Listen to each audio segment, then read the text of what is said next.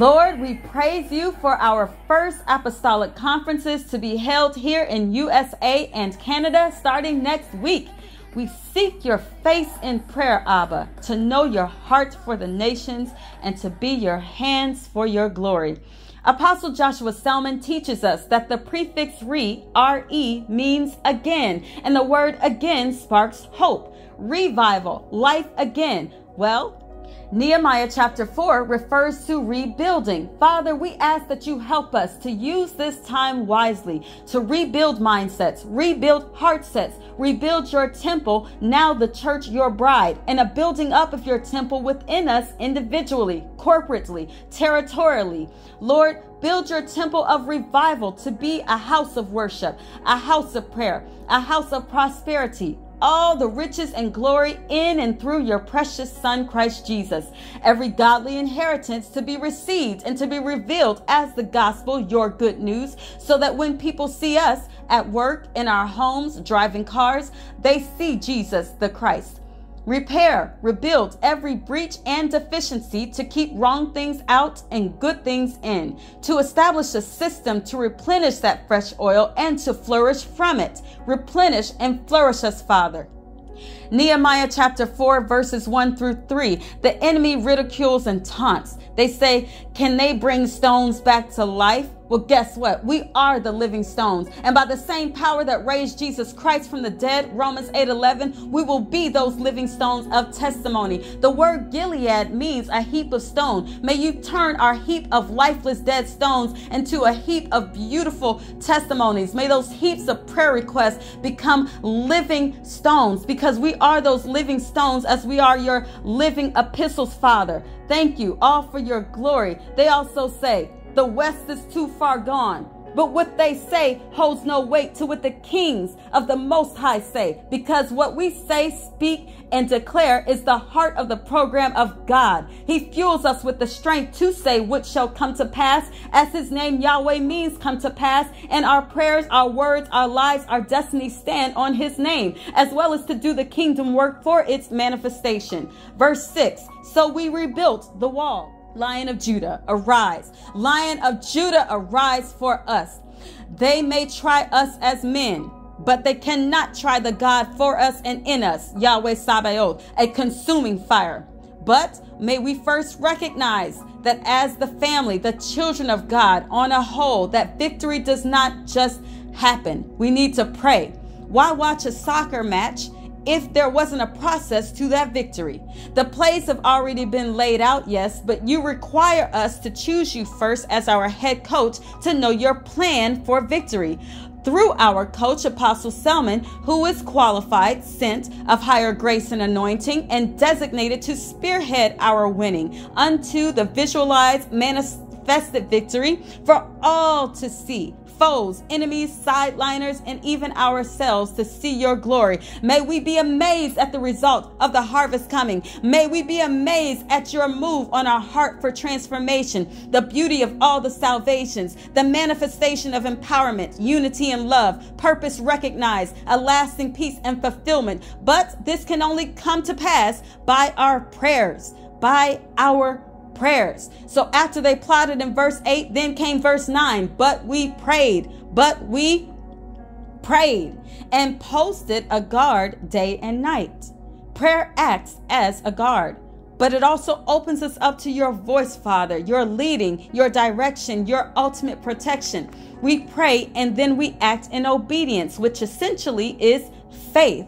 Lord, avert the plots and plans of the enemy as we obey your voice to sacrifice and to continue. So what is the result of our prayers mixed with faith? God frustrated the plots of the enemy. Hallelujah. Verse 14, remember the Lord who is great and awesome, and fight for your brothers. Fight for your sons, daughters, wives, and homes. America is our home. Canada is our home. UK, Nigeria is our home. Don't leave it up to chance for things to be corrected. The devil's nickname is chance. Fight. Fight with our prayers, with the strength of hope that God has given us by his mandate of revival. Hope again for new life in our school systems, new life in our culture, the 7 mountains of culture. We fight not in our strength or our own name, no, not in pride, but in humility and repentance and reliance by remembering the Lord. We fight with boldness and no fear because we're on the side of the winning one, the ancient one, the one who is the creator of the universe, our head coach in destiny. Verse 18, the man who sounded the trumpet stayed with me. Thank you, Father, for your vessel, Pastor Nathaniel Basie, who stays with the vision, supporting, serving your program with his given grace. Keep him, stay with his family and ministry. Use him and Pastor William McDowell to mightily come in a way that eyes have never seen, that ears have not yet heard. Hallelujah, to your glory and your majesty over this nation. Verse 20, whenever you hear the trumpet, join us there. Ring your trumpet loud and true now, Father, drawing all men to you, drawing men to your presence and ultimately into your bosom, wherever we may be, Texas, outside of Texas, USA, Canada, Nigeria, around the world. Our heart resonates to the sound of your heartbeat for revival here and now. Then it says, our God will fight for us. As we've completed our assignment, our own responsibility, there are places that our hands still cannot reach. But guess what? The hand of the Almighty does. And as we remain cognizant and we remain in consciousness as children of the Most High, He then reveals Himself as man of war. So we completed our assignment because we know by your voice, we know your voice, we know your character, we know and trust your heart. We decree and declare that this will be the beautiful culmination of both the USA and Canada conferences before returning to Nigeria. On the strength of God's word, in obedience to Christ, by the mercies of God, our God will fight for us so that, verse 21, we can continue the work. It says, so we can continue the work on the strength of whom we serve. We are empowered to keep going, to continue until His work is finished through us. Hallelujah. From first light of dawn till the stars come out. This is the first apostolic conference in USA and Canada, but we don't stop until the second of God's 2 great lights appears. First Adam, second Adam, the glorious return of Yeshua.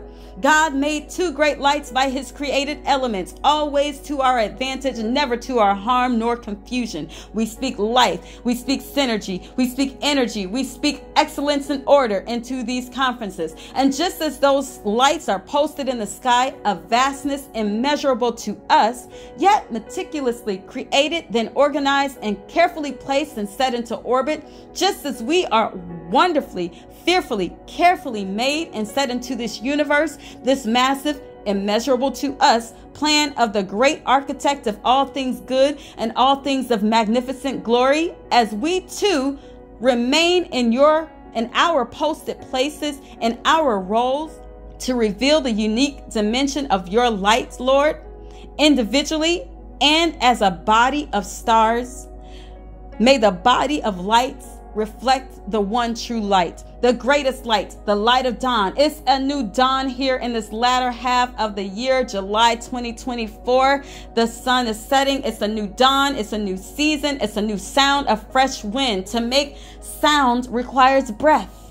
Breathe into us, Holy Spirit, from the prophecy of your assigned life-giving spirits here at this conference, so that we may all live and we may all stand. A new sound from the heavens to revive this army on earth. In the name of Jesus Christ, in the office of Jesus Christ, in the name of the one who is authority and has conferred it upon us now and forever. Amen, amen, amen.